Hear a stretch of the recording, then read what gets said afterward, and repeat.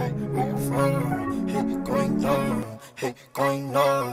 sauce it out, you too much, ain't enough.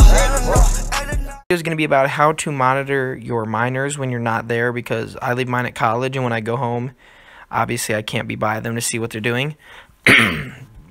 So I'm going to show you two apps that I use to monitor my actual miners, and then I use Coinbase, obviously, with my wallets and to monitor prices and whatnot. So I'm going to go into NanoStats here, and I don't know, I think this is only for NanoPool, but this is how I check my Ethereum miners, and to make sure, you know, they're on or whatever, and so I don't have to call any of my roommates to go check on stuff. So right now, as you can see, I've got my two workers going. I have my 1060 set up and my 1070 computers running at school, and so here this will say your calculated hash rate or reported hash rate, whatever it is, the balance that I have not been paid out yet. This is just a graph showing, you know, the different figures of how much my hash rate was at the time. You can go to your profit and see your payouts, recalculate that. I'm estimated to make about 220 this month. That'll change per, you know, obviously it changes all the time. So sometimes you're making more, sometimes you're making less. And it depends on what you set your profitability date time interval. I have mine to 12 hours to get like a general good. Oh, I did not mean to change that. There we go. So I have the pro version of this. It was 99 cents, and it was so I could change the interval and some other stuff. I feel like this is a newer app compared to the other one. So this is how I check on my Ethereum mining through my NanoPool. And then NiceStats, this is also another app just like that, and this is for NiceHash. But I don't know, I'm on a crypto page on Facebook, and a whole bunch of other people have been reporting these spikes as well. So this figure is not right at all. I'm not making 1738 a day. I wish I was, but that is not true.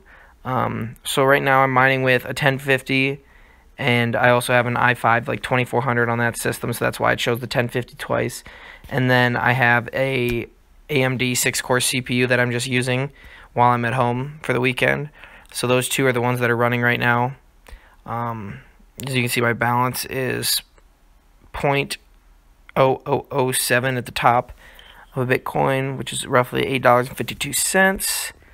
And then yeah, so these figures are not correct. As you can see down here, like, I'm pretty steady other than this spike that happened, which I really have no idea what that was. So, but as you guys can see down here, it's relatively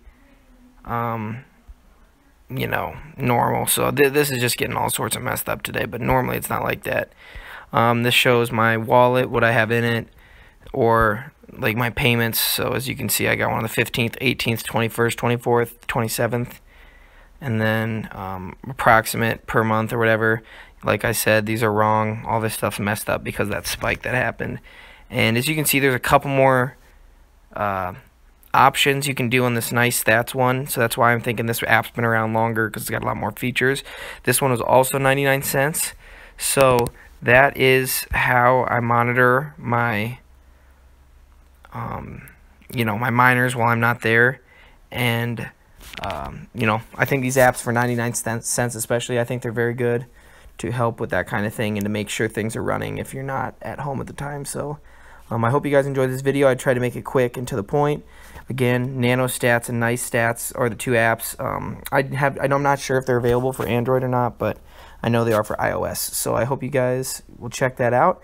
If you found the video helpful, make sure to leave a like, you know, show that you guys appreciate the video. And if you want to subscribe to stay along this, you know, tiny crypto mining journey, then that'd be awesome. Thank you guys.